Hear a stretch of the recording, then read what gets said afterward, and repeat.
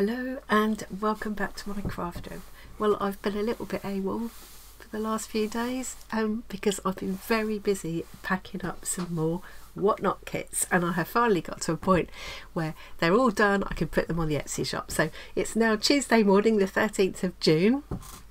You can see behind me there's a stack of kits all ready to go there, and I thought I'd just quickly show you a look at some of the different colourways I've come up with. This time they're all different from last time. I can't do the same thing again because I was literally using pieces that I had. Obviously I've had to buy needles and pins and needle threaders and stuff, but you know, the idea is to use the scraps of fabrics and trims that I already had in my stash. So, but I think I've come up with some really fun combinations. I enjoyed it. I was amazed at how long it took me to go through all the different processes of putting the fabrics together, and then the trims, and then adding in all the other bits and pieces that go into it, and then arranging them. And yeah, but it's quite a fun process, very absorbing. And I finished listening to a lovely Stephen King book on Audible while I was doing that, so it's quite fun. Anyway, shall I stop waffling and just show you? I want to make this fairly quick so I can get it out. The plan is that I will have these in the Etsy shop at 2 o'clock this afternoon, UK time. And I did say I'd give fair warning, so I need to pull my finger out. Right, and what am I doing? Looking for the right button. So for anybody that might be watching that haven't seen these before, I can get my mug out of the way. We don't need that at the moment.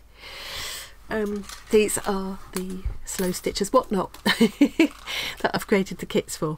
So the idea is that you've got this handy dandy needle threader. It's got two ends depending on the size eye of needle that you're doing. So for embroidery needles, chenille needles, darning needles, things like the kind of thing you'd be using for your slow stitching projects, this is a little treasure. And then it's got this ribbon loop with a little ring, so you can just open this ring up and put it through your scissors like that. You've got a couple of plastic bobbin things for your threads that also come in the kit, and you've got a couple of pins that also come in the kit. So the idea is that you've got everything. You've got a pin cushion, somewhere to keep your needles, your threads that you're using for a particular project, keep your scissors all together, and your needle threader. So if you're just taking this away with you, or you know, taking a bit of stitching away with you, or taking it downstairs in the evening or out in the garden at this time of the year, everything is sort of handy and portable. So that was the idea behind it, and there are a couple of other quite different ones that I've done, and it's a good excuse to do a nice lot of stitching. I could have done more stitching into the back here, kind of wish I had now. I loved the one that Susie Q made with her kit. A few of my online YouTuber friends have bought these, so I'm dying to see what everybody does. Susie Q made hers up really fast, and she added a little pocket. So there's plenty of the fabrics. She had this colourway, and she added this little pocket just to tuck the needle thread it into, because it was going to annoy her dangling about, which I can kind of see. So if I make another one, I might do that. I might add a pocket on the back. Anyway, enough waffle, let's crack on. I have got lots to show you. Given these all names, most of them I've only got a couple of. One or two I've only got one of, so one at a time. They're not sealed up yet because I'm going to put the actual needle threader and the stuffing in as they go out. So what did I call this one? I put them in the back. So I called this one Strawberry Trifle. So you can see you get a plain piece of fabric. You can't actually see there because I've covered it up, which is kind of the backing that you stitch these strips onto, and then you get the pattern piece of fabric that will become like that's the pattern piece of fabric. You get several strips, 7 or 8 strips of different patterned fabrics, and then you get 7 or 8 pieces of different trims. It's way more than you're going to need, but it's nice to have the choice. You get 4 different, and most of them it's 4 different threads. The bobbins, of course, the book ring, the needle threader will be in there. There's a little extra shorter piece of ribbon. That's what makes the loop there. Oh, and this little tissue package here full of sprinkles. mostly sequins this time. Do I need to tell you anything else? Oh yeah, and you get the template on the back to cut out and use to cut your heart, and of course you get the instructions and the stuffing, which isn't in here. It's easier to store them without stuffing in. I've managed to miss it. The first one I pick up, and it's the only one I missed it. I have to double check these all before we go out.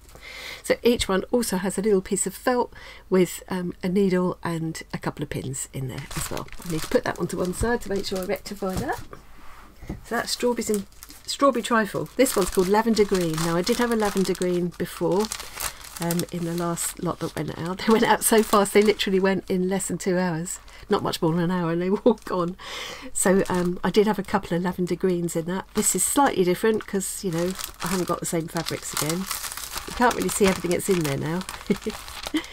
But again, just a selection, just the pattern piece, there's the plain piece underneath there, selection of fabrics, trims, the coordinating threads. There's the needle and pins. I was so pleased to find these funky needles with the coloured eye part. I thought they were really cute. Ring. Oh, and these cords are what get plaited together to create your needle threader cord. I'll speed up a bit now. This one I call Rosy Posy. I love that fresh sort of bright summery feel of that one. I did have some of this fabric in one of the previous batch, but there's different bits and bobs to go with this time. Rosy Posy. Zebra crossing. If anybody's watching this who isn't in the UK, zebra crossing is one of those black and white striped pedestrian crossing things that we have here. I don't know if anybody else in the world has zebra crossings, but yeah. Well, this one I think I've called Busy Bees. Yeah. I love, there's 3 different bee print fabrics in there. This one's got beehives and things on it. A lot of these fabrics have come from the lovely Jackie Parry, who sent me that parcel of fabrics for my kits, which is so sweet of her. Yeah, I love that one. It's got the 3 different bee prints. I did keep a few of them for myself, so I do love bee prints. It has cleared out my fabric stash quite a bit as well, which is a good thing. So I've got room for new stuff. What did I call this one? Summer Garden. I had an English garden in the last lot. This time I got Summer Garden. I've even tried to coordinate the pins with the kit for no good reason really, but it's just quite fun to do it. That's my favourite one of the needles. It's this lovely sort of turquoisey blue colour. Oh, this one I called Mermaid, I think. Yeah, this one's called Mermaid. Yeah, a bit leery that one, but yeah, calls to me, that does. All the shine and the sequins. Love this stuff. This one's called Rainbow, for obvious reasons. This is Forget Me Not. I've tried to arrange this really carefully, but it's all, in the course of doing this, it's all jumbled up, and I guess that's what it will do in the post anyway, but trust me when you get in there. They're all pretty and they all go together. What's this one called? Farmhouse Kitchen. Largely because of the one particular fabric there that you can't even see now. It's got a chicken and stuff on it as well. What I tended to do was take one of the fabrics and then pull the colours from that and then pick out coordinating fabrics from there. I got into a nice routine with it in the end. And it, you know, it's lovely doing those things, pulling, anybody that loves this kind of thing, you love the process of pulling everything together, all your bits and pieces, but it's so time consuming, isn't it? So I underestimated how long it was going to take me. What's this? I called this one Hot House Flowers. So this is the fabric that I would have pulled all colours from this time. You can't actually see them. All the time I spent packing these out, they look like a jumble, but yeah, you can see the fabrics all coordinate nicely. This one I called Turtle Dove, because it's all grey. I call this one so vintage.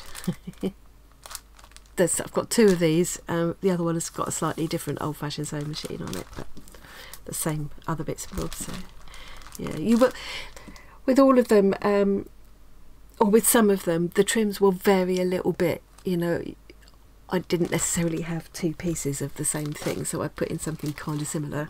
This one, the other one of this, the background colour is slightly different. It's more pinky, so you know. Beautiful Plumage, I call this one. Every single time what I've done is end up with all the stuff. I just put these in upside down really, didn't I? I should have put this up the end.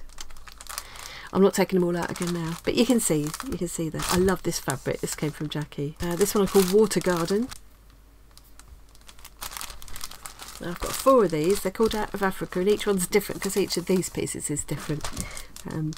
But they're all a combination of the fabrics that you see there.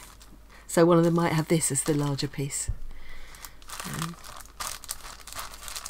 Yeah, lovely bright colourful, that one. This one's called Club Tropicana. Now it's not exactly like the Club Tropicana ones that Susie Q and Tori of Cool Kooky Creatures had, because I've got slightly different supplies. I've only got 2 of them, and at the moment I've put one aside for someone who sent me a specific request on eBay, on Etsy. So I'm going to get in touch with her and see if she wants this one. So there might be 2 listed, there might only be 1. I'm sure there's a way on Etsy that you can do a custom listing for someone. We'll have to work out how to do that, but I haven't had a chance to look because I've been busy packing up orders. This is annoying. Okay, so this one I've called Pretty in Pink, and I love this because it's got this cartoon. It's very hard to part with this, actually. You're honoured if you get one of these. I just love this cartoony fabric, and I'm going to have to try and get hold of some more as well. I love this one as well. Also quite hard to part with. Certain pieces of fabric are quite hard to let go of. But then it's a nice excuse to play with them all, and you know, you can't really see, but you'll see once you get them and open them up, it'll be a nice surprise when tell you what you're getting there. This one's called Pretty Peacock,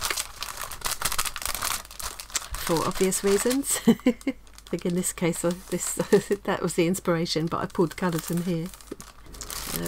This one's called Bright Butterflies. I think I probably pulled my colours from this one. There's quite a lot of colours in there when you really look at it as well. So this is quite a chunky trim to use, but you could actually unravel it and couch the separate pieces down. You can do all kinds of things adding these trims. I mean, like when I did this one, I've done it with, yeah, so that one I've blanket stitched the trim down. This one I've kind of over stitched it and then done a running stitch along there. This one I've done great big stitches right the way across, and then I've done a whipped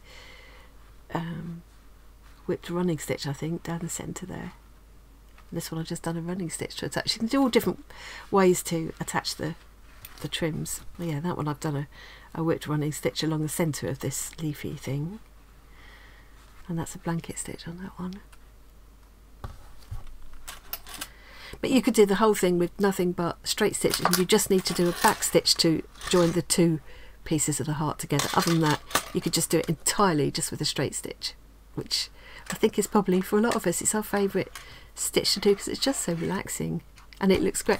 I mean, I've done quite a lot of just straight stitches there, just done them in circles around the pattern, and there I've covered that one with, there you can see, tiny straight stitches. I think they're called seed stitches, just to give it a little bit of background texture. This one I've only got one of. I've called it Rainbow Bees because of this beautiful piece of fabric here. I love the colours and the brightness of that. This is a bit leery, this trim. Again, you know, you could pick it apart if you wanted to and not use this whole chunky thing.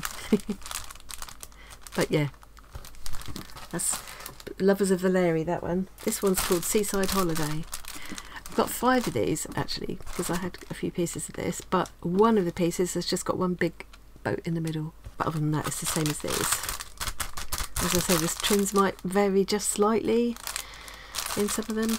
And then last but not least, another couple of superheroes one. I think this is one of my favourite ones just because it's really bright and bold.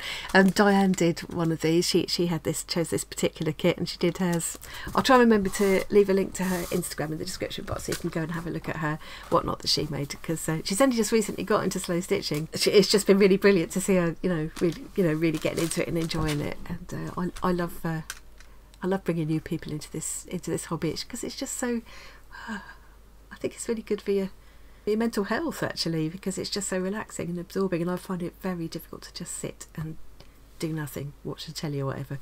I have to have something in my hands, and I think a lot of us are like that. So these all went really fast, as I say last time. I've made a lot more this time. Probably won't go at all now. I'm hoping a few people have actually said they're kind of waiting for more to come in, so I'm hoping that they will go. Excuse me. Oh, first cup of coffee is bliss, isn't it? So they're going to go up. It's time I get this out. It'll probably be 10 o'clock. So it's given you a few hours warning. They'll be in the Etsy shop at 2 p.m. today, UK time, 13th of June. There'll be probably 3 separate listings because I can't do this many variations on one listing. Do I need to say anything else? You don't have to buy one of the kits. I will also link below to my original tutorial, so you could easily make one of these up out of scraps that you've already got. It's just really nice to have a little kit that someone else has curated for you sometimes, isn't it? I've just got one of Cookie's little kits, little quilt pin brooch kits to start on myself. As you can see, I've got lots of scraps already, but there's just something really nice about having that kit put together for you. So, and it's a lovely thing to give as a gift to a friend that you might, that you know loves to stitch, or you would like to get her into stitching, or him. A lot of men love stitching too. If you do make one of these yourself, if you have one of the kits already, or you've made some up from scraps of your own, or if you get one of these, please don't forget to show us your whatnot. You can tag me on Instagram, or join our Discord community. It's all free. It's really busy, really friendly in there. So much going on, lots of people sharing what they're doing, and yeah, it's just lovely. It's really, yeah, I spend a lot of time in there now, and I just find it sort of easier to navigate than Facebook and stuff, you know. Anyway, so yeah, and there's a special kind of craft show and tell room in there where you could share pictures, because I'd just love to see what other people do with these, like seeing Susie's spin on it and seeing how Diane's turned out was brilliant for me. Emily Arts here on YouTube showed her unpacking hers and her mum. She's doing one together with her mum. She showed that yesterday, and I think she's going to video the making of it as well. And Zoe Artist also had one, so I'm hoping she'll do a video. So we'll see. Yeah, it's all very exciting. And of course, Tori of Cool Kooky Creatures has also had a pack. I've not seen that she's done her whatnot yet, but I'm sure she won't be long. Busy lady. Okay, right, I'm going to stop waffling now and crack on and get these onto Etsy. Thank you very much for joining me. I hope you enjoyed that little peek at my whatnots, and I will see you again really soon.